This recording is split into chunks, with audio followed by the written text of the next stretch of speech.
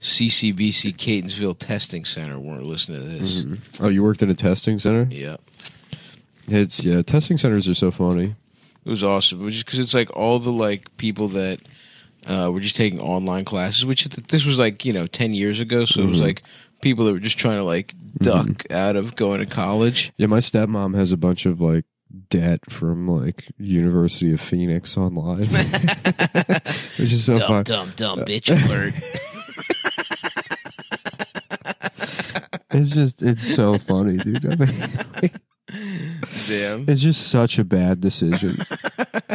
This is the fakest school of all time. DeVry, baby. The best was ITT Tech because they went out of business and they're like, yeah, school's closed forever. Bye. Yeah, sorry, we don't give a fuck. Actually. Yeah. Oh, you still owe us $40,000. Yeah. Mm-hmm. To go they had good commercials. Honestly, those commercials would come on when I was a little kid. I was like, yeah. Mom, I'm going to ITT Tech. Yeah, I wanted to go to Lincoln Tech or UTI. I remember those commercials. Yeah, those and they would be like they would show you like the time lapse photography of like a freeway or something, like maybe the Beltway or something. Yep. And then it would be like automotive technology is one of the fastest growing fields in the United States. The phrase automotive technology. Yeah, I love that they call it that. I've ascertained some rat shit in your coolant. It seems that your vehicular premises have been penetrated by rats chewing up your coolant lines and then shitting in them. Sorry. Defecating. Defecation maximum. They're defecating shit into the coolant. Into the coolant. At that point, we ascertained that the suspect defecated semen into the woman's pussy area. Yeah, I'm deciding whether to be a detective or go to ITT Tech. Yeah, I had one day in Austin delivering a pizza to some apartment complex, and I had a security guard that was like hardcore, one of those guys. That's awesome. Like a rent-a-cop guy, but I felt bad for him because he was like, I mean, like literally, like he must have been mentally retarded. Yeah, for sure. And he's like, can you educate me on why you're on the premises? I'm like in a Papa John's outfit holding a pizza. I'm like, I don't think anyone can educate me, man. I think that was the problem. They tried. And you somehow managed to end up worse than me. I'm supposed to be the lowest rung on the whatever, the thing that's got rungs on it. Yep. Yeah. The climby. I forget the name, but you know what it is. On the climby sticks is where I'm at, pal. And somehow I found the one guy I can feel better than. Mm-hmm. Damn. Rent-a-cop. And then I delivered the pizza to a guy who like is the manager at Best Buy. Nice. And he's like, wow, this pizza man, probably the biggest loser in the entire world. Yeah. Save for the security guard who's outside chewing on his badge. Absolutely, dude. That's where the Best Buy manager feels like a king. Yeah. Amongst the pizza delivery men and the retarded rent-a-cops. Yeah. The Best Buy weekend manager is king. I just went with my friend Steven to buy a TV at Best Buy. And he had the whole Magnolia crew helping him. Yeah. It's a very funny job. It's got to feel good.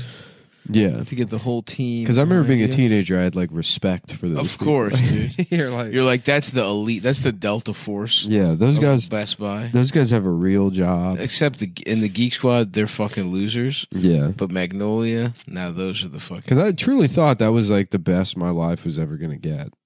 What's that? Is to be a guy that like manages like a car audio section or something. Like, I really did not think that it would go certainly this way. Yeah, I thought my dream was to play to be like a guy that gets to do the fucking Harrisburg Comedy Zone. Yeah. Oh, I wanted all that. Yeah. Yeah.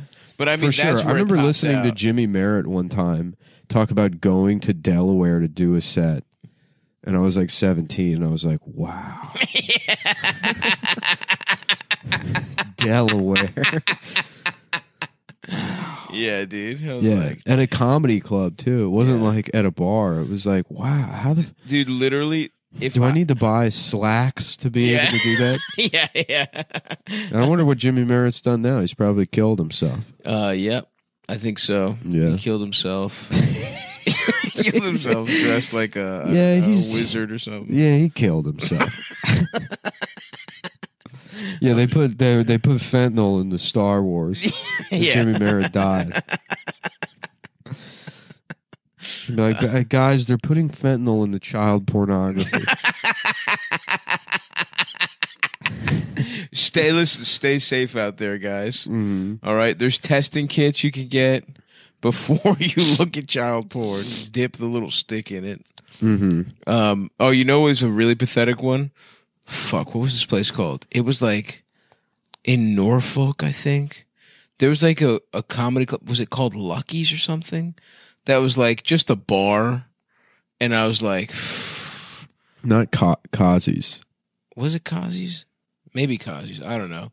I just remember they wouldn't approve me to feature for our boy Mike Stork. Yeah. And I was like, one day I'll feature in Norfolk, Virginia. Yeah. And I was like, literally, dude, I was like so bummed that they wouldn't. Maybe, I don't remember what it was called, but it was like one of like 4 clubs. It was like the furthest one. Yeah, there was that. Virginia had a couple of those. Maybe it was Kazi's now that I think it's Kazi's, Del Rio, Lestrani's. Lestrani's. Those were like the big, like, shitty shows you could do. You know what? Now that you're saying it, I think it's Kazi's. Lestrani's was funny because I remember Dustin Diamond, R.I.P. Yeah, it was Kazi's Comedy Club. Yeah. That was my dream gig that I could not get in Newport News, Virginia. Yeah. Yeah, I always wanted to work the DC Improv, and that never happened. Really? I hosted there one time for Ari Shaffir like 7 years ago. Oh, I remember that. It was a fun weekend. You had to get pants and you fucked that lady in the woods? That's right. I forgot. I was like, yeah, I never got to work at the DC Improv. I wonder why. It's like the one time they booked me, I showed up with like pussy blood all over my hands, not wearing pants. And to borrow pants. You had from Tito. You had Chinese immigrant pussy stained cloth shorts. You had to borrow pants that were too big. This industry's fucked up. Yeah, I'm like, damn, I wonder why. Why stand up never really happened for me. At least you got pussy in what was that? What's that woods called over there? Rock Creek Park. Rock Creek Park. Yeah. Yeah, that was a funny day. I remember you telling me, I was like, what? I was like, don't you have to do, aren't you there to do these shows? I was like, why are you in the woods getting pussy in the middle of the day? Yeah. I was like trying to get, in my mind, I was like, I'm going to go down there and I'm just going to use Tinder to find places to stay. Yeah. Near the club. Because I was on a little like tear back then. Right. And then I met up with somebody and then I was like, you know, she was like, well, I don't, like, she's like, I'm staying with my aunt or something. She didn't have a place to stay either. It was the middle of the day and it was like, well, we can fuck somewhere if you want to. Yeah. And then there was no, you know, we were trying to find like a porta potty or something. This is also hilarious because it's like these women really don't respect themselves. You looked horrible. No, at the time I looked good. No, dude, this is when you lived in the fucking.